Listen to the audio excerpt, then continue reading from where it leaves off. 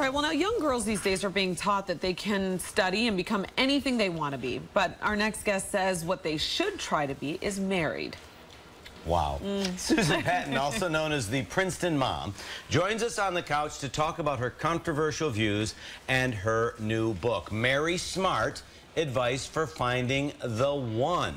So thank you for joining us. Tell us how the book came about. Thank you so much for having me. I appreciate it. Let me correct what you just said. Okay. I'm not suggesting that all women need to be married or should want to be married. It's not for everybody. Marriage and motherhood is not for everybody.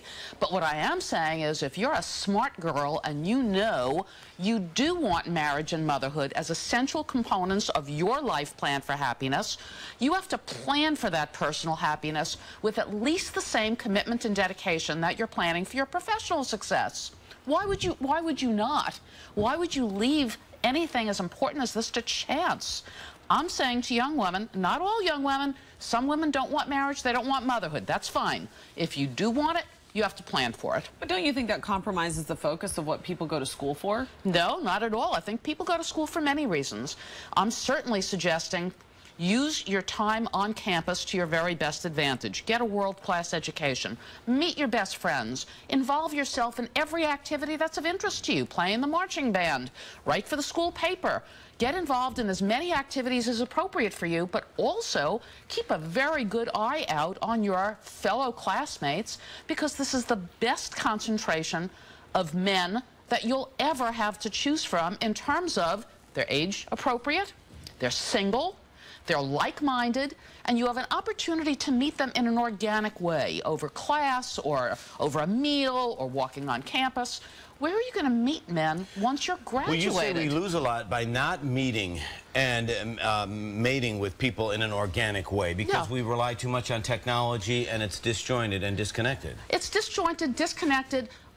I really don't like online dating at all. I think it's undignified. I think it's fraught with hazards for young women.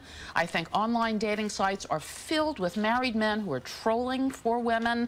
I don't like anything about online dating. So I'm saying you do want to meet men in an appropriate manner, a safe manner, organically, in a place where you're there for not just to meet a man, you're there to do many things, which allows you to meet men in a comfortable way, get to know them in a way that it takes it slowly. It allows you to form opinions based on something other than just this meat market we're all here to mate up. Let's rewind a second, because you wrote a letter to your alumni college newspaper. I did. And you stated some of these opinions that you have right now that you're telling us. And so did you think that it would spark such a reaction? Never in a million years.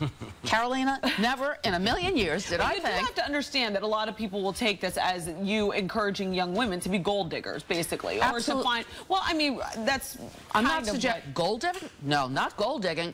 I'm suggesting that you use the opportunities you have while you're a student to your very best advantage.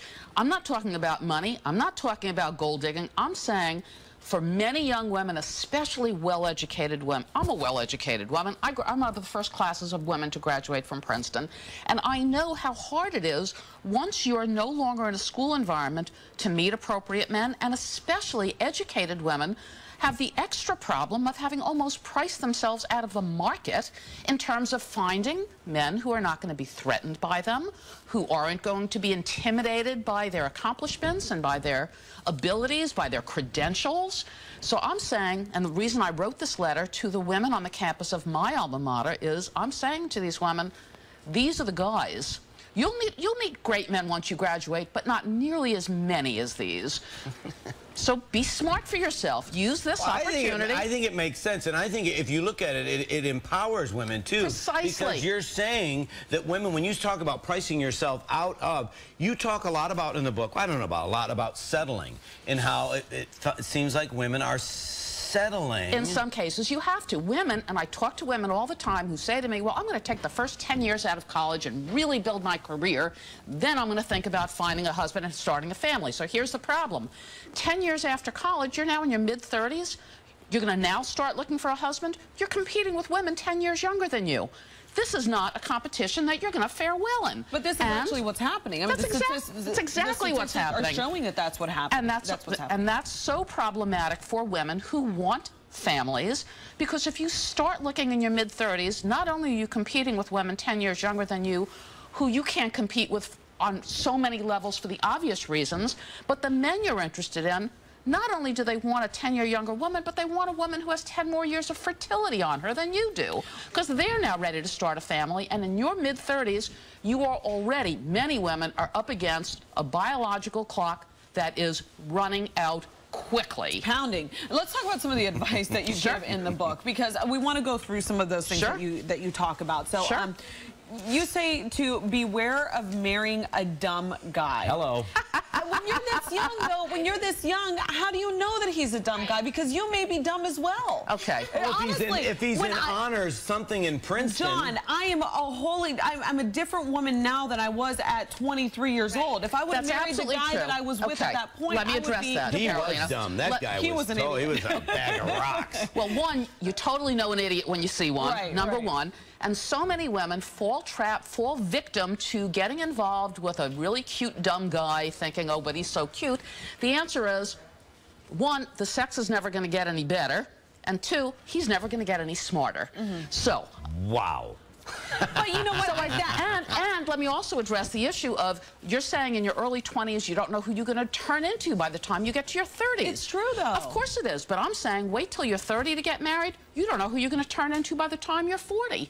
And when you're 40, you don't know who you're going to turn into when you're 50. You know, I want to argue with you, but you have such great points.